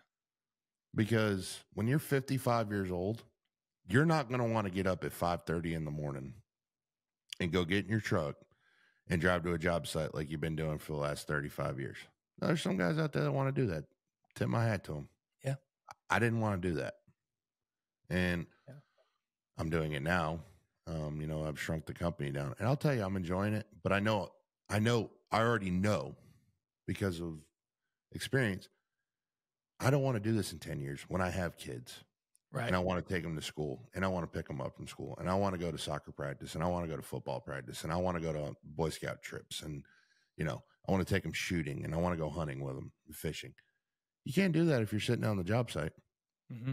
you know? And so, Well, dude, and nothing's better than just being financially free. I mean, honestly, whether like, okay, I work for a company, like, yeah, I'm one of the top guys there. That's cool. And like you said, I have my side ventures, you know, I'm making money from other incomes and stuff. So it's like, if there's ever a time where it's like, yo, I'm out of PTO, but I still want to take this trip, I'm going to take that trip. You know what I mean? Like, it's like, okay, I can afford to miss a day or two of work without getting paid and still go on this trip and do the stuff. Like, it's a cool feeling because, you know, you've put money in the right place, you know? So it's like, and I've started telling new hires this, man. You guys are making good money. You're making a livable wage. You're not getting rich, but you're making a good livable wage in this industry, better than you can anywhere else right now, better than you can literally. Like I tell a guy, like I told a new hire kid this the other day, 19 years old. I said, you have zero experience. Am I right? And he's like, yeah. Like you have no experience. I mean, you've done some construction stuff before, but I mean, in my eyes, you have zero experience. You have zero road work experience. You have a little bit of work experience, but I said overall, you have no experience. What got you this job is you walked in here, clean cut, you were early for your interview, you're very respectful. That's why you got this job. Okay. This is the best paying job in town that you're going to get right now because you don't have any experience. You have no qualifications or credentials. You're making decent money here. You can live off this and you can afford to put money back. Don't go bury yourself in debt. All right. Don't go buy a new truck. Don't go buy a house you can't afford. Don't go do stupid things with your money. Don't buy all these toys and all that. Like, so let's start saving, putting some money back. And I'm here for you if you want to learn how to do that. And you can live a good life with what you're making now and with what you have the potential to make if you hold up your end of the deal. And I mean, just saying that, man, that's a good feeling for people, for your employees, and them to know that, hey, first of all, you care. And there was another girl in there that had worked for us before, and I kind of knew a little bit about her situation. I said, I don't know exactly what your situation is, but if you want to get out of debt, come talk to me. Like, there's nothing better you can do than to have that feeling as a long-term goal to where, you know, all right, yeah, all I want to do is be an equipment operator. And that's cool, man. I know guys like that. I know a guy that he had the opportunity to run the show for a big company, and he's probably pushing late 60s, and he still shows up every day, hops a motor grader or track hoe, and he's operating every single day. And that's what he wants to do. He could retire, and he makes good money. He could retire, but he doesn't want to because he likes it. And he even had the head guy position. He did it for a few weeks, and he said, this isn't what I want to do. I don't want to do it. I don't like it. And I want to go back to just operating and being a foreman. And that's what it was. And that's what he did. And he was happy with it. He didn't want his name on the door, but you know, he's still smart and he still got, you know, makes good money, financially free, and he's not an idiot. And he's happy with what he's doing there. So everybody's long-term goals are different. I mean, not everybody wants to own the place or whatever, but just being to that point where you are living that life you want to live. Maybe you've tried a few things and didn't like it, but you know that you're where you want to be. Nothing's better than that. I mean, my ultimate goal is to be out of construction completely eventually. My ultimate goal is to have a gun range, a wedding venue, and some cows. That's about it. That's a broad thing, man. Come on up to our gun range and wedding venue. Get married with us. We put a whole new meaning to shotgun wedding.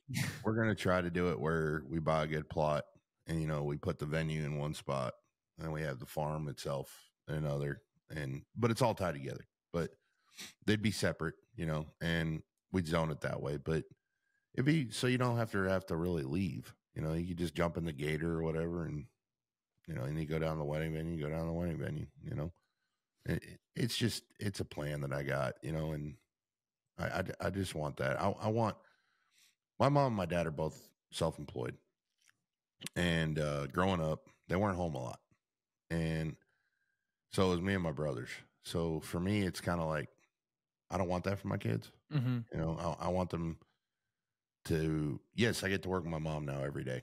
It's awesome. Don't get me wrong. I talk to her on the phone every day now and stuff, but it's only it's always about work a lot of times. And then at night we talk personal stuff, but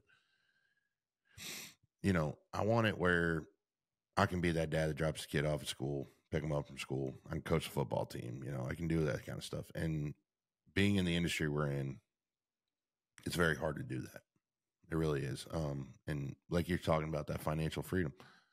Oh, if I did enough things that can make it where I could do that, I'm going to do that, and eventually step away from this. I will, and I've already accepted that. It doesn't bother me. And,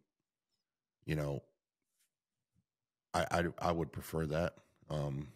It's been an awesome journey doing what I'm doing now. And, I don't want to do it forever though. Yeah. And I know what you mean by that, dude. Like, I love what I do, but it's kind of the same thing. I mean, construction, it is a hard industry. I mean, it's a ball kicking industry. And I mean, you know me, man, I'm all for it. I'm trying to push people to go into it. We still need people to join the trades. But I think any venture gets like that. And my tune's changed a lot. I mean, a year and a half ago, I wasn't trying to leave the industry, but I was looking at getting a different role in the industry for different types of people or start my own deal. And I mean, but now I'm like, no, I actually really love what I do. Like, I've tried some of that other stuff, and now it's like, oh no, this is where I want to be for right now. I mean, I don't know if I want to show up and work 10 to 12 hours a day for another 50 years, but I'm happy with it right now. Sure, I'd like to have more time off at some point. And right now that just doesn't allow me to do so. But again, that's where I'm like, I'm making money in other places and doing things on other side ventures that fulfill me and make it to where, okay, yeah, I don't have enough PTO to take off an extra 3 or 4 days or a couple Fridays or whatever. I don't care. It ain't. If I did stay in the industry, the way I would do it would be all real work. I would be like, I'd have the website and a little Google page, and I'd be in like all the farmers dailies and at the Tractor Supply, little business card up. It'd be skid steer and dozer service. Have a little tandem dump truck with a little pull trailer, can pull my dozer around and skid steer, and bid enough work to pay the bills and pay myself decently, and only got to work a couple days a week. Dude, and I know guys that are like that. I know guys like that too, man. I know a guy. He works till noon every day. He's probably in his 70s. Yeah. But he'll work. He's off at noon every day. He only does concrete pours 5 yards or less. And he's got him and 2 other old guys that work for him, and that's what they do, man. Yeah.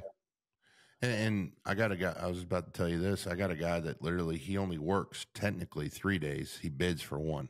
Mm-hmm. So he goes and bids jobs on Mondays. He does the jobs he bid that Monday on Tuesday, Wednesday, and Thursday. He takes a 3-day weekend. There you go. So he services his machine on Friday morning, a couple hours, wash him, whatever he's doing, do some stuff in his shop. And then he's done. He jumps on his Harley all weekend. Yeah. And that's what he does. And and on Monday, it's not a hard day for him because nobody wants you coming to their house at 7:00 in the morning and come look at something. They want you there between like 9 and 12, so he's not having to get up like super early anyways. Yeah. So he's got a good life. He's got a good gig. And I told him, I said, I'd love to get to that, because he was at one point like us. He was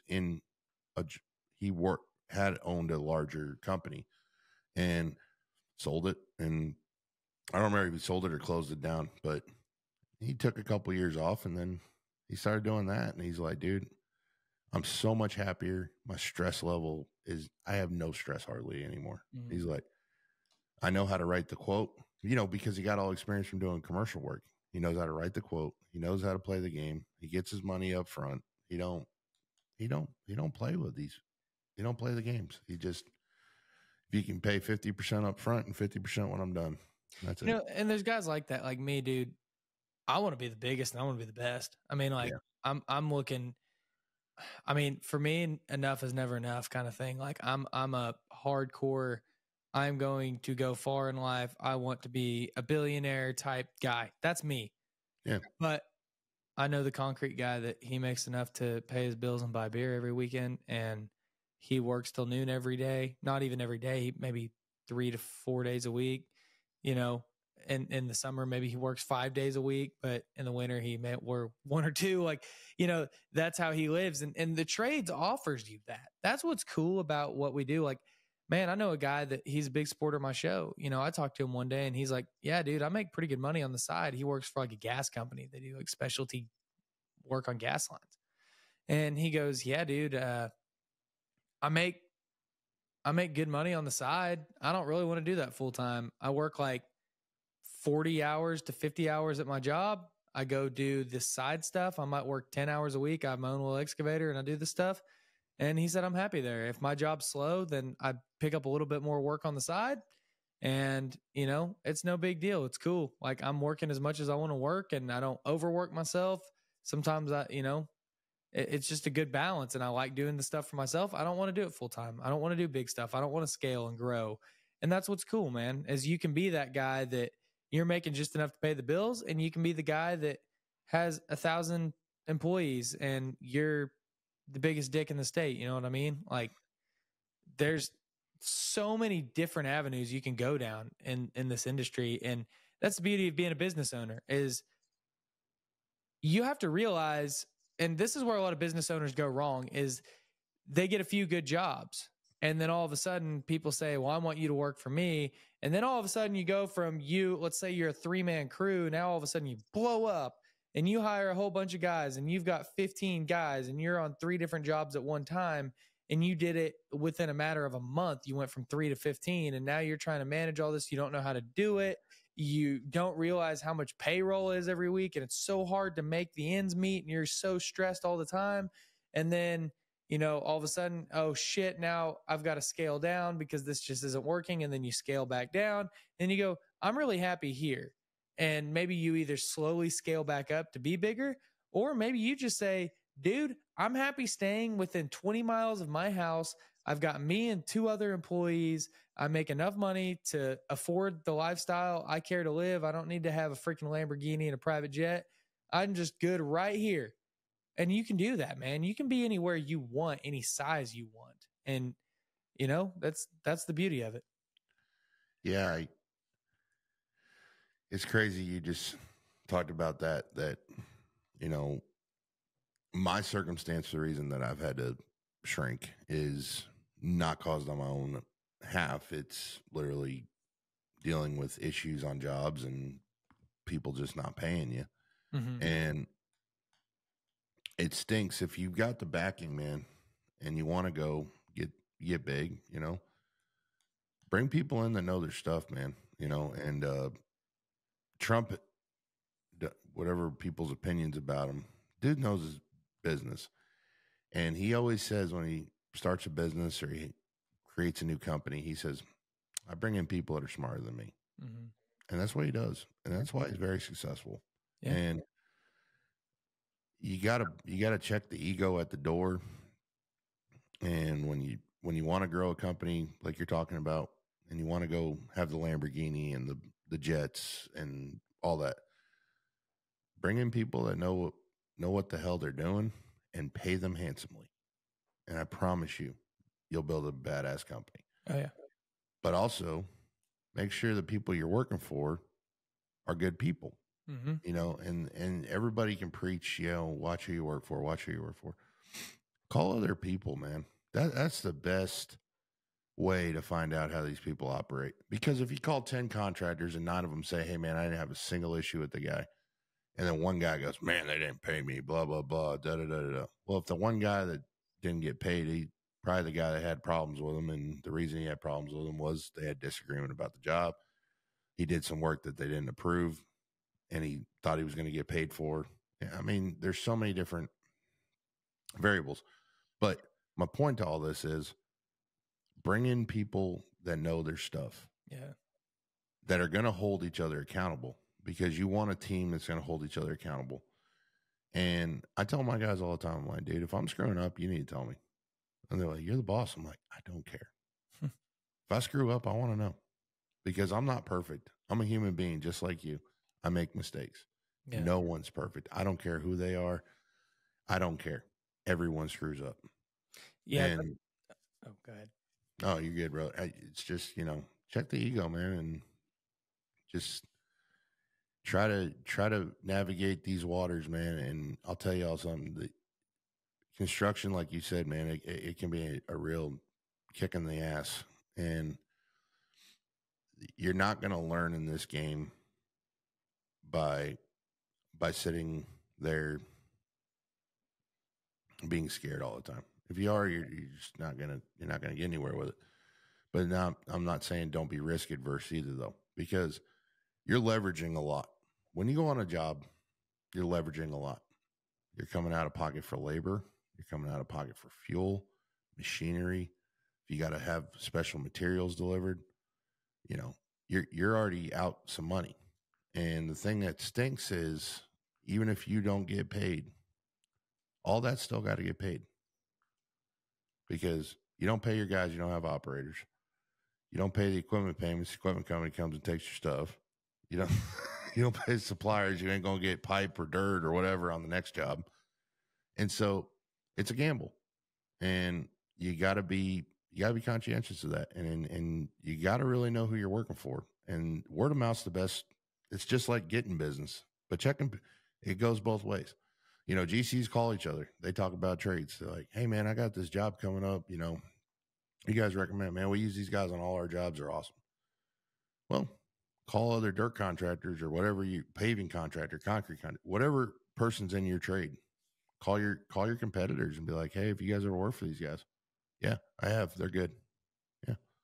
If the consensus is they're good, you're probably going to be okay. If you hear mixed reviews, be careful.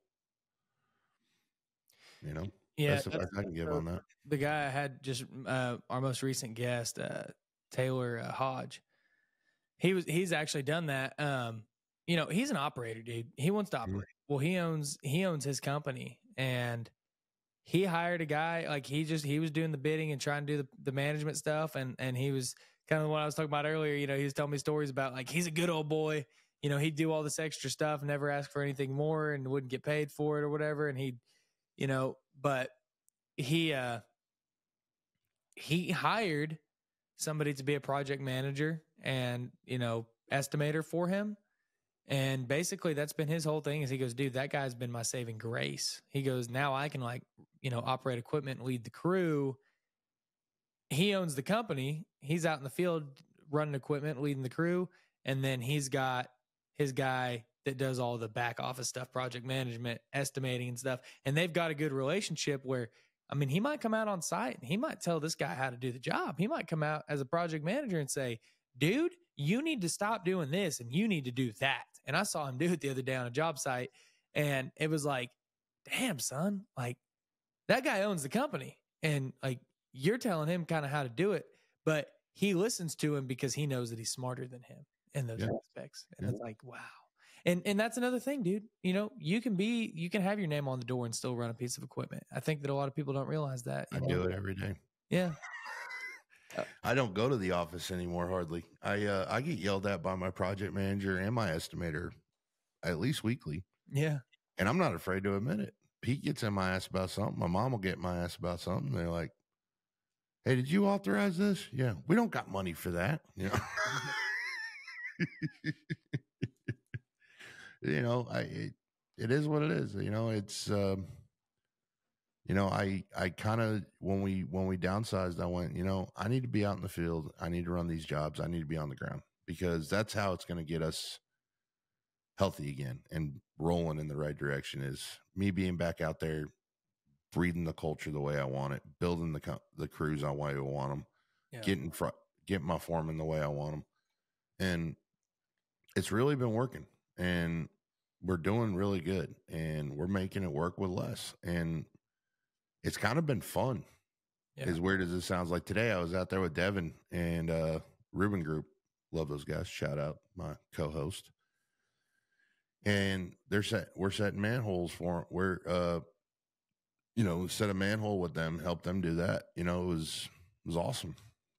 And we had rain out here all day, and he helped me dry it out and get it ready for trucks for tomorrow. But we're working together, and it just, it brought back so many things that I missed about being out there that I'm like, man, that's why I love this stuff. And I remember what I did it for in the beginning because, a few episodes ago, Devin said it best. He's like, man, you build these companies up and you get in the office and you get so far away from what you were trying to do, and you begin to hate it. And I did. Dude, and that's what a lot of people do, man, is they in anything, man. I mean, this is kind of deep, they lose themselves. And I mean, I did that early on in my career. I did that up until probably the last year. I mean, you lose yourself in it, man. You get caught up trying to be a quote businessman, business owner. What you don't realize is that none of us know what the fuck we're doing. None of us, no one knows what the fuck they're doing in life. And if anybody tells you that they do, they're full of shit. There's things that get dropped on anybody. I mean, you don't realize how hard life is until certain things come up. You don't know how hard marriage is until you get married. You don't know how hard being a parent is until it happens. I haven't had that yet, but I know it's going to be hard when it happens. You don't realize how hard being a project manager. I mean, there's times where I'm like cruising. Great, dude. Life could not be better. And then all of a sudden something happens. You're like, what do I do now? I don't know. None of us know. And you lose yourself in that. So it's so easy to lose yourself in that process because you're trying to put the facade on because you think other people know what the hell they're doing.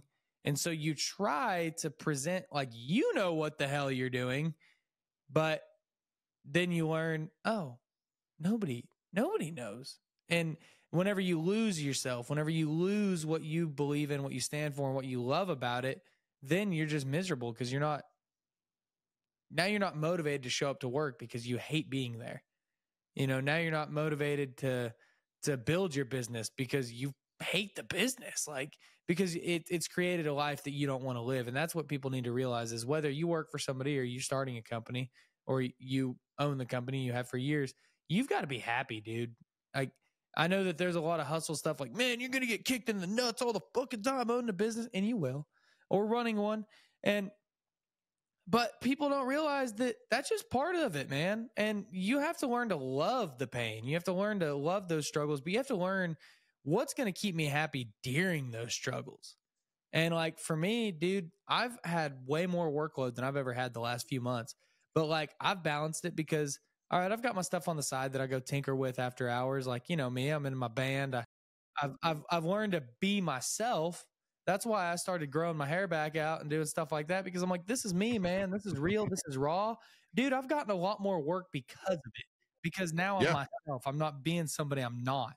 Even though, in the industry, I get judged a lot for having long hair and being, fucking hippie or whatever. But,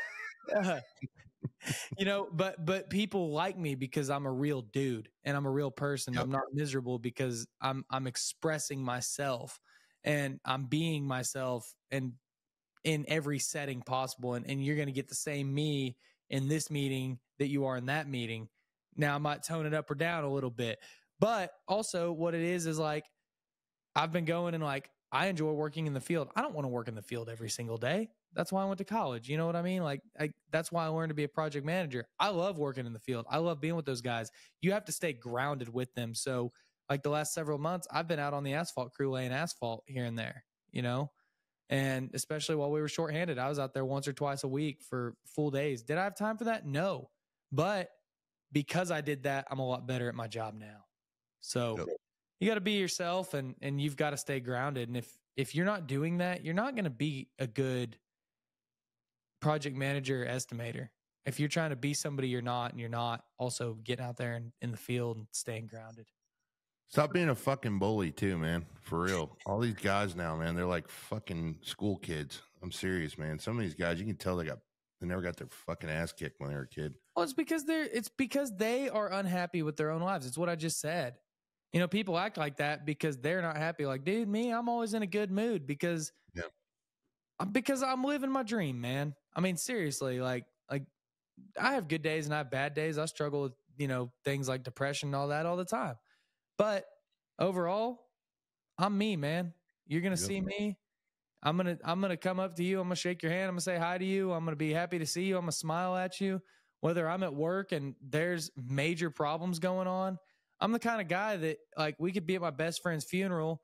I might be crying 1 second, but I'm going to lean over to you the next second and make a joke about him being dead or something. You know what I mean? Like that's who I am. And you have to act like that all the time. You have to just be yourself and not try to fit somebody else's mold. It really is crazy how some people, they can't separate the still being a human being. Yeah. They just like, they have to be right. You know, I'm a robot, you know, blah, blah, blah. This is the way. Okay. Whatever, man. I've learned with those guys over the years. Just make them feel like they're almighty and worship the ground they walk on, and usually you get whatever you need from them, and that's about the end of it. But exactly. But you know, those are the guys with 5 divorces and their kids hate them, and you know, it's like, you know, those are the guys that they act hard because that's all they know, because they're insecure and they have no humility in their life, and they're not themselves. They don't know how to be themselves. They just, all they know is, you know, I make the most money here, or I'm the boss. You know, they need something to make them feel like they have a big dick whenever they don't.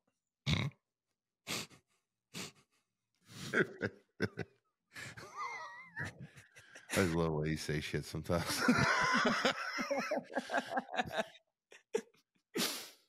So are you a grower, not a shower? I mean, what are we talking here? I'm gonna get smaller hands, dude. Don't take it out on me. God, dude, what the fuck, bro?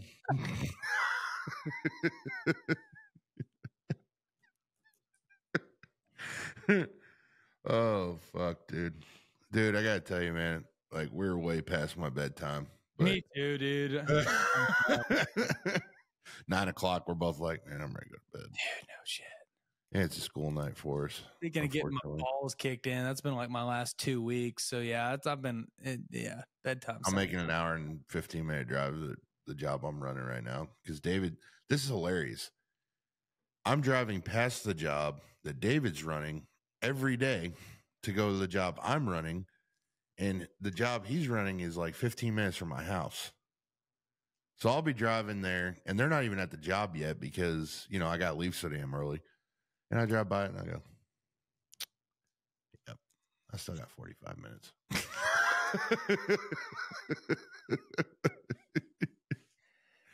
You up another Dirty and Driven episode. Let's go.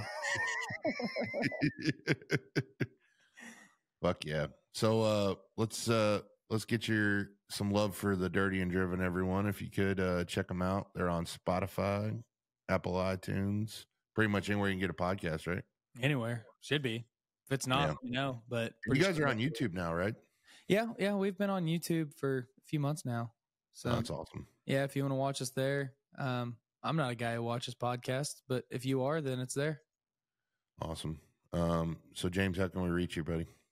You can follow me at any major social media, Instagram, TikTok, Facebook, at Dirty and Driven.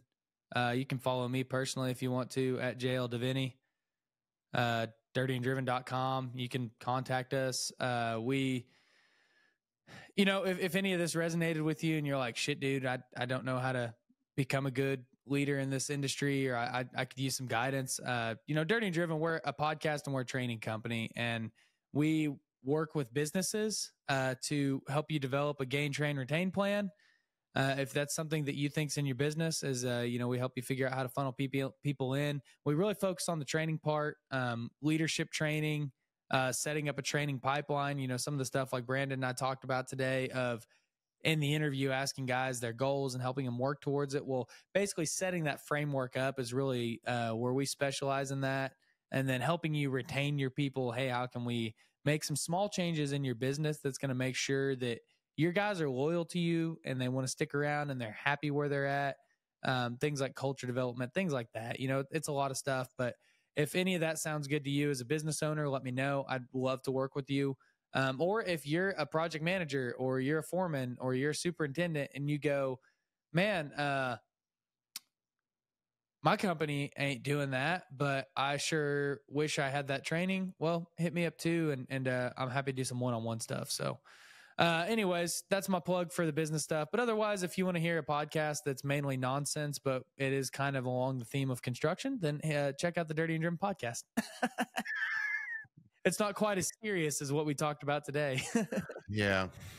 We do have fuck off episodes sometimes. Oh yeah, don't we all, man? But hey, man, it's good to talk about this stuff. You know, sometimes it's fun to fuck off, and sometimes it's fun to get deep. And I tried to do this season. I was like, I'm gonna go try and go deep for a little bit, beginning of the season, get everybody kind of back in the groove with us going again, and I'll throw a fuck off episode here and there. Yeah, me and Devin will talk shit or something. Whenever you make your way up to Oklahoma, we can have a real fuck off episode. It's gonna be a banger. I already know it. Oh yeah. Well, anyways, guys, it's past my bedtime. Even if you're probably gonna knowing most of you people listening are gonna be listening to this at like 5 o'clock in the morning. But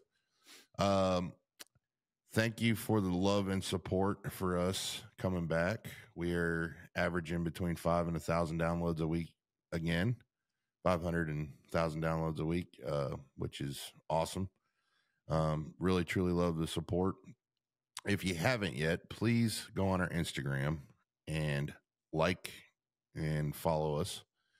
We're going to be doing a 500 follower giveaway. We're going to be sending you a hat, and then the 1,000, we're going to be sending you a custom hoodie and a custom hat and a sticker. So, you guys want to do that? Check us out. Like, rate, and review on Apple. Give us our 5 stars on Spotify.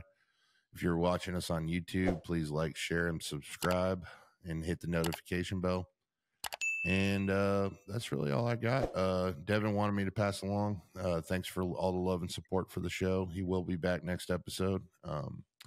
So if you are interested in being a guest on the show, please shoot me an email at ongrade88@gmail.com, and I will get back to you. Also, if you still are wanting those temp rate sheets, I still have them.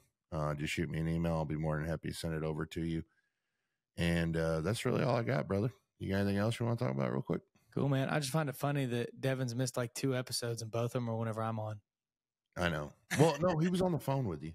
Well, kind of, yeah. Yeah, I know. Service though. We'll be one of these days. One of these days, we'll be on the same schedule. Yeah, we'll all line up. I was sad too. I got to give a plug to my boy Casey D.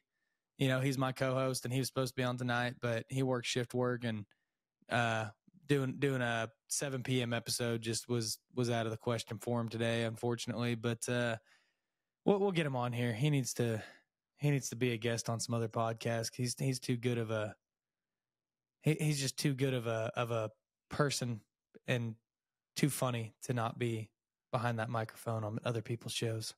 Yeah, I'm really looking forward to meeting him, man. I've messaged him and stuff like that. Never actually talked to him on the phone yet, but I'm looking forward to getting up to Oklahoma and seeing him. And I do got to make one Oklahoma joke before we sign off, so you can make a Texas joke. All right. Do you know what's the best thing they ever put in Oklahoma? What? Southbound 35.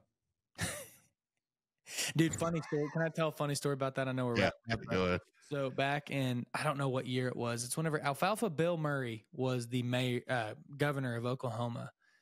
Texas put up a toll bridge over the Red River, and this is before the interstates and all that. It's a long time ago. Well, Texas put up a toll bridge over the Red River, and they were charging everybody who came into Texas a toll. So Alfalfa Bill Murray builds a bridge right next to it that's free.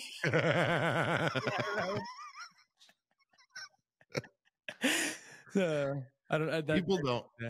So people, you always hear about rivalries, and stuff. I'm going to tell y'all something, man. There is a huge unwritten rivalry between people from Texas and Oklahoma, and it is hilarious. And it's never bad. It's just jabs, and you always go up to Oklahoma, and when you're in the casino, they're like, "Let me guess, you're from Texas," and you're like, "Yep." Yeah.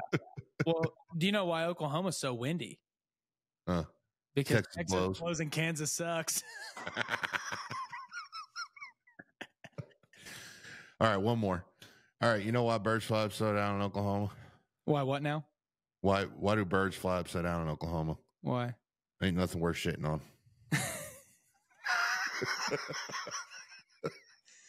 You know what's actually wild is our lieutenant governor was telling us whenever I was in that meeting that I talked about at the beginning of the episode. He said I was actually really surprised by this. He goes, yeah, we don't even think of Texas as like competition. Like Texas is their own thing. Like they're way bigger than us. They have more major cities, like blah, blah, blah, blah, blah. They're not comparable. They're like, you Oklahomans, you guys might think that Texas is our biggest rival, but they're like, nah, dude. Arkansas. I was like, what? Arkansas? Arkansas is our enemy? I was like, how dare you? My whole life, I've been making fun of Texas and Kansas and thought Arkansas was like, our cousin next door, like cool dude, blah, blah. Now I'm like, oh, so now I got to hate Arkansas too. All right.